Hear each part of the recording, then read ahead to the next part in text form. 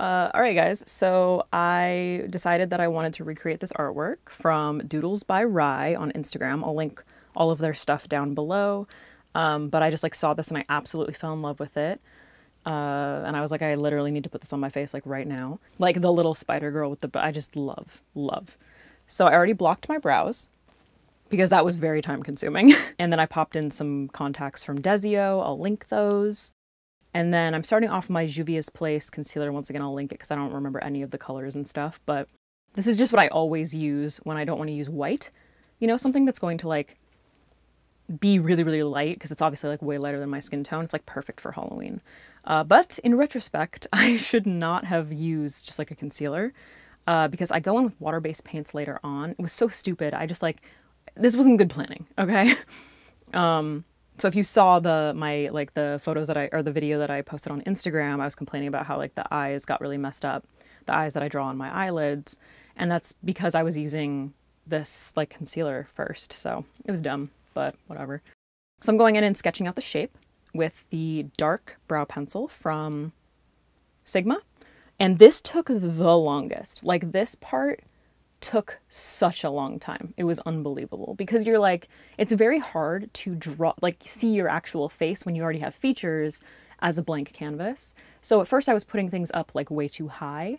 And then I realized and I was like, oh, this is like not going, like this is not going well. So I started like erasing things and like redrawing them, which is what you should do. Like take your time with the drawing because that's like going to be the most important, like before you put any details in.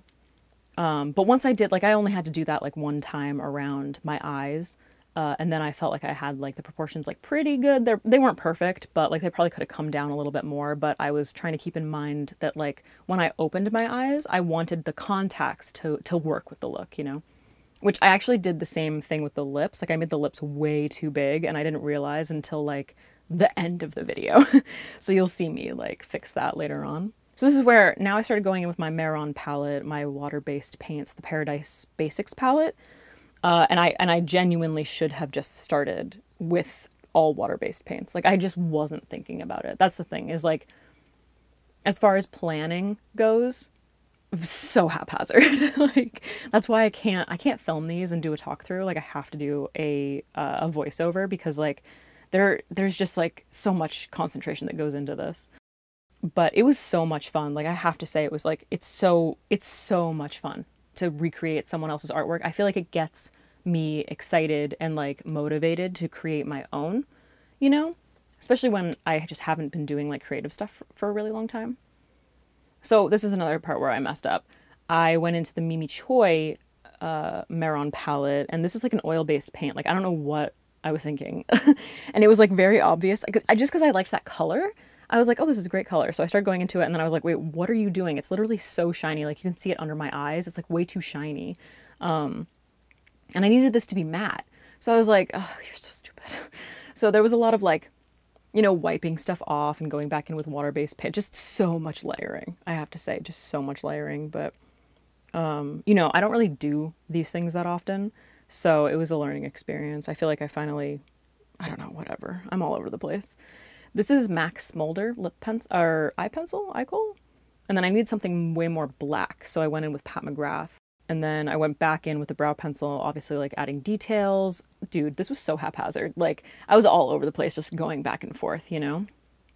I'm picking up once again, the Paradise palette from Mehron to do the cheeks. Also, I apologize for all the camera shaking. I did not realize that my tripod was like up against my desk. So every time I hit my desk, the camera would shake. It was very annoying. But yeah, so just like details, popping in the eyes. So I wanted to match the eyes to the contacts that I was wearing because in the actual painting or drawing, they are like bright yellow. And I ordered bright yellow contacts, but they didn't come in time.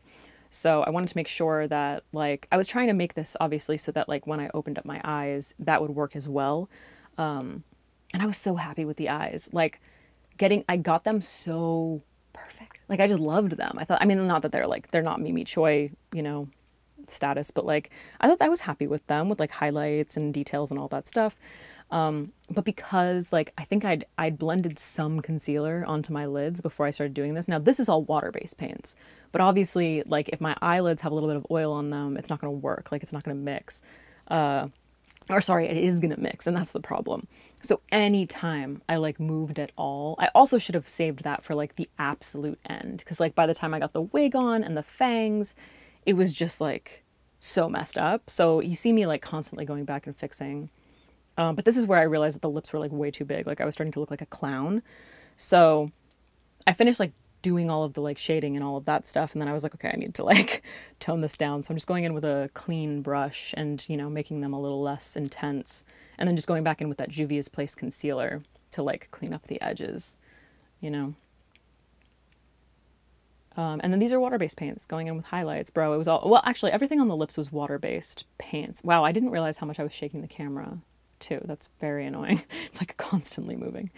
Now I'm going in with my House Labs liner, which is honestly my favorite one to add these kinds of details, because I don't know why, but other liquid liners seem to dry out when you're using them for these kinds of things. Oh, it's so funny to watch me like blink like that. But that one doesn't. Like that one stays pretty wet. Wet? You know what I mean. Anyway, I'm going in with powder now because I was realizing like, oh shit, like this is all starting to mix. It's like way too wet. Wet. Okay, stop. Popping in, you know, that inner corner highlight because like you gotta do it. I'm just trying to bring like a little bit more depth to the eyes. It was kind of hard to see in the drawing. So there's like red in the eyes and like all this stuff, and I feel like I kind of missed some detail. But you know, these are Flutter lashes in the style Takeoff. They're gigantic. I really wanted to add like a 3D aspect. I didn't want to just like draw the lashes on. So I thought these would be perfect. They're not like exactly like the drawing, but they have like really great volume. So I just chopped them up and placed them like in the areas, you know, where she had lashes, which I just thought was like, it was just cool. I don't know, like making it a little bit more 3D. So I liked this part. I thought it was cool. Popping on the wig, which was so cheap. I got it on Amazon. It was very last minute. And it was like a French bob with bangs. So I had to kind of tuck the bangs. I think it came together like pretty nicely. I mean, here I'm going back in with powder. I'm trying to fix those eyes, man. It was like very frustrating. I did a little bit of Photoshop fixing for the photos that I'm posting because I just like I needed that detail, you know? Anyway, I really enjoyed this. I hope that you guys like it. I hope I did the artwork justice. Make sure that you go check out Doodles by Rye. I will post, like, link everything down below. Happy Halloween. I hope that you guys, you know, have a good Sunday, Halloween, whatever. And hopefully I'll see you soon. Bye!